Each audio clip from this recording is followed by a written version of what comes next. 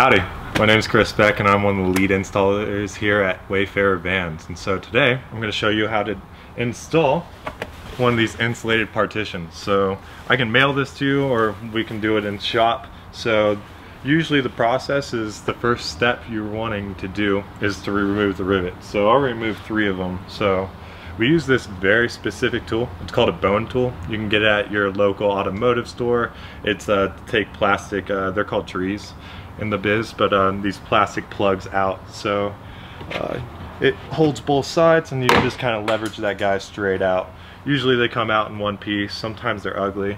If you don't want to buy this like $8 tool or whatever, you can use a screwdriver. You'll just kind of want to work either side of the rivet kind of slowly.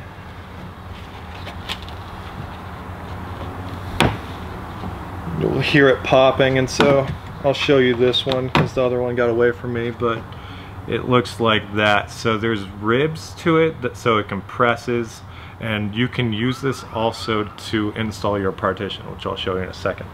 The last way I'll show you can get out your rivet is with a pair of pliers. And so you can kind of just grab the sides of it, kind of leverage it out, work the other side, get it out. So if these break, it's no worry. I'll probably send spares with you if this is the way you want to attach your partition. All right, installing your partition. So you'll be getting your partition out. The orientation of your partition is you'll have the face of the grommets towards the face of the hardware. So face of the grommets, that's the back of a grommet. That's the face of the grommet, so it's the smoother side, and so that's going to be on the inside. And the way you know that is because this is where the hook side of the Velcro will be in, facing towards the wall. So the easiest way, you get a rivet or one of these plastic trees, you shove it through and you shove it into your van, and so you do it all the way across. If you're looking for a more permanent solution, since as soon as you take one of these out, the plug loses some of its shape and rigidity, what we use in shop are rib nuts. And so these rib nuts are 1024 threaded. Yeah, and so the way they operate is they're going to make a threaded insert in the exact same hole. So it's hard to do this with make faces. And so right here where that crush, that's going to be the rib of your van, and then it will have a threaded insert. So this is what we primarily use. It's for the quickest in and out installs.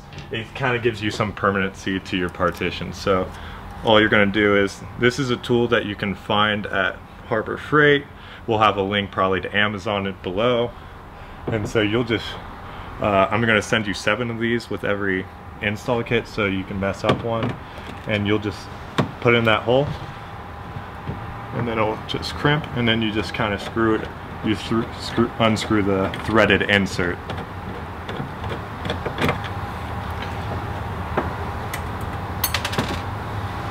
One more.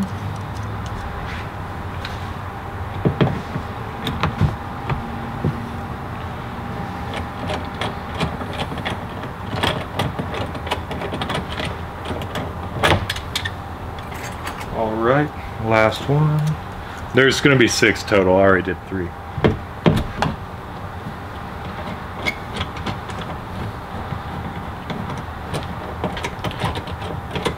So as soon as you're done rib nutting your inserts, you'll have threaded inserts in each one of those, which brings us to our hardware. So if this gets discontinued, it's a normal, it's a 1 1/4 inch bulb-headed nut, and so, or screw essentially, and so you're going to put a little washer on it first, and then they'll hold the big washer. So it just works like that, and then same orientation that you would do with the plugs. You want to go on the face side of that of this grommet.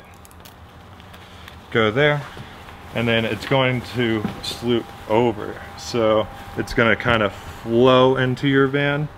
You're gonna block out all the lighting, which is why you bought this partition.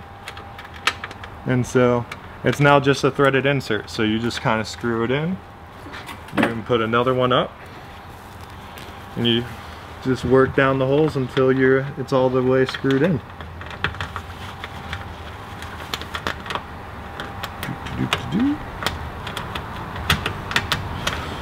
This is where you might want to use a drill.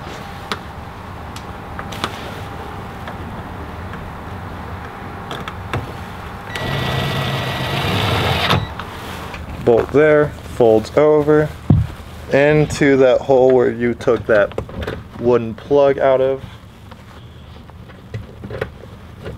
and you're just going to screw that clockwise into that threaded Rivenut, and it should hold like so. And then you can use a screwdriver, of course, but here we're trying to maximize some efficiencies, and so I'm going to use this drill.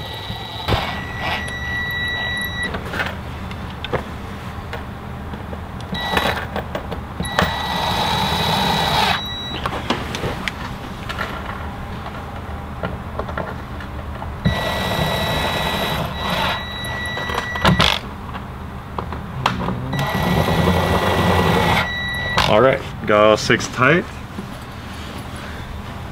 And then we'll take it to the other side.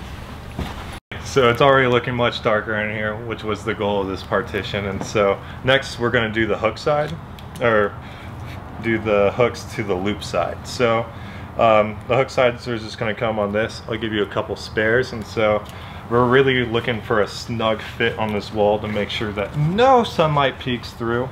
And so what we're going to do is, the best way to do it is just peel this adhesive off the back, and then you're going to attach the hook side to the loop side, and then you're just going to snug it up where it looks best. There.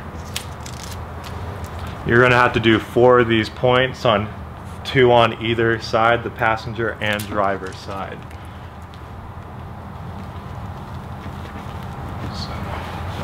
Make sure no sunlight is coming through. Really push down, give that adhesive hook side a chance to really well attach. And make sure that when you do one side, that you keep it hooked for doing the other side, so you don't do it where either side of the Velcro can't reach.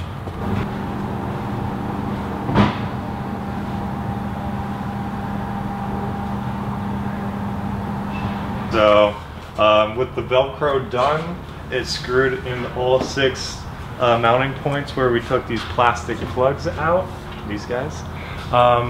Yeah, it's all installed. That's it, all there is to it. 6 screws, 4 pieces of Velcro, and the last thing you need to do to make sure that you're roadworthy is you'll unzip it from the middle.